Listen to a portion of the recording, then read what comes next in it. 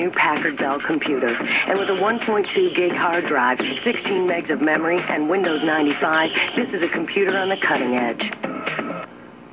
Hello everyone. Today in true retro style, I'll be going over one of my latest salvage yard finds, which is this 1995-96 Packard Bell Axcel 2420.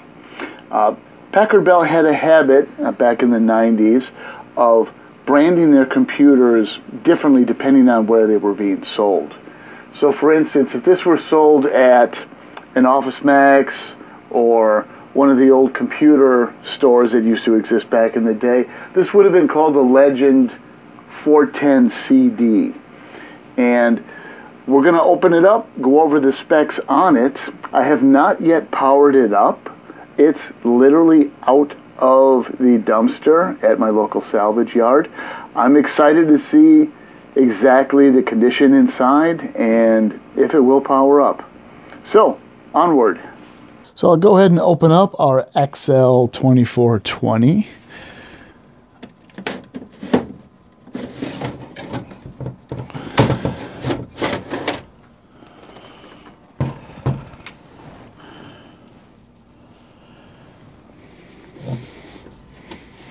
Pretty clean inside, actually, all things considered. It's got the standard Packard Bell fax modem sound card using a crystal chip. This would be our 75 megahertz Pentium. And we have integrated video. Looks like a Cirrus Logic chip. Looks like we have an expansion slot for L3 memory, for cache memory. We do have a riser card set up here. We've got 2 PCI slots available and 1 ISA. 2 ISA slots available. There's another one tucked in here. Looking at the memory configuration, we've got two sticks of RAM in there, right here. Kind of hard to see, but we've got 2 sticks of RAM in here.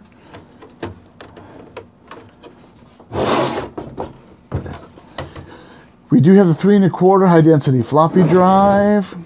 We do have a CD-ROM read-only, obviously, from 95. We have a light-on power supply. And it is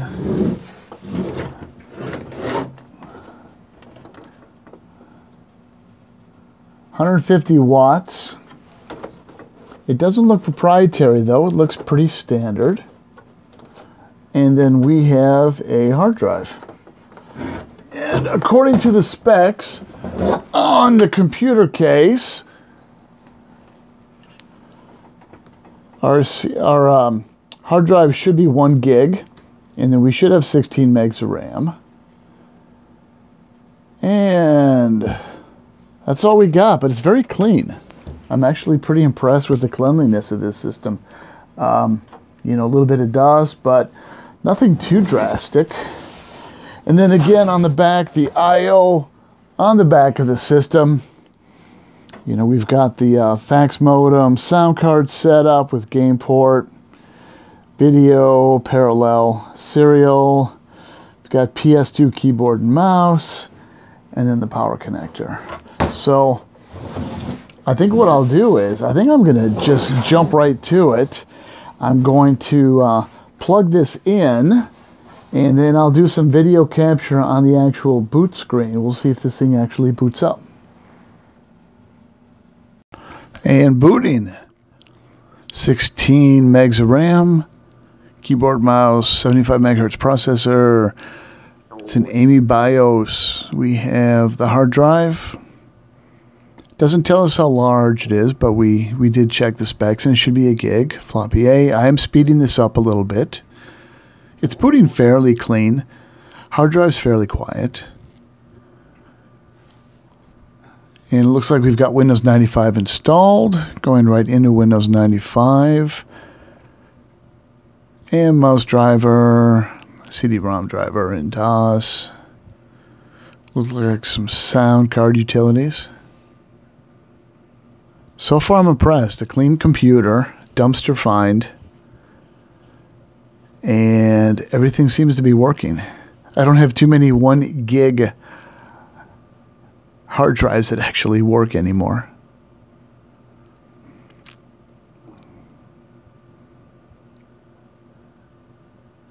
Just gonna wait for this to finish booting.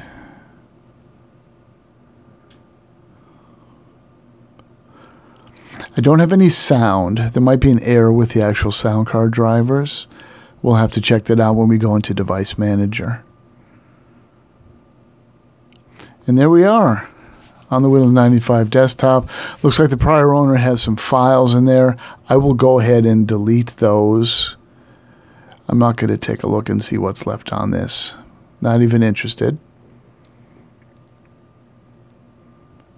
And we'll check out, let's see, let's check out my computer and see what we've got in this. All right. Looks like we've got a Linux distribution, a Knoppix Linux distribution on CD-ROM inside the D drive. I dare say probably an old version of Knoppix.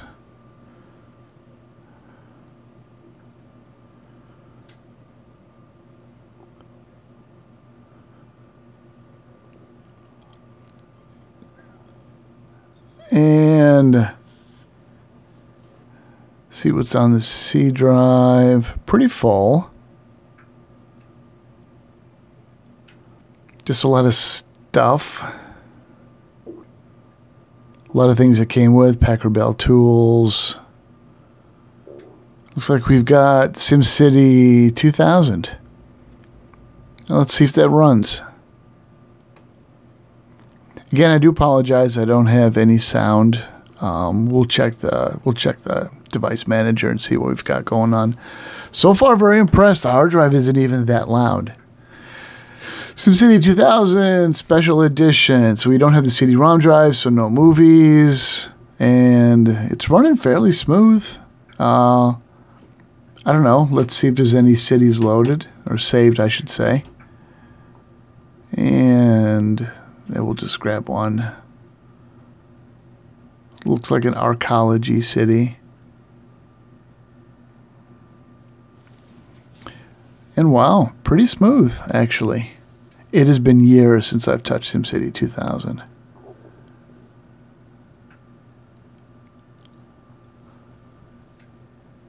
Yeah. Might be able to do some things with this computer. You know, we have the 2 PCI slots. Could definitely put in another video card. Something period specific. Maybe upgrade the CPU also. I think we could do that. I don't think we need any more RAM in there.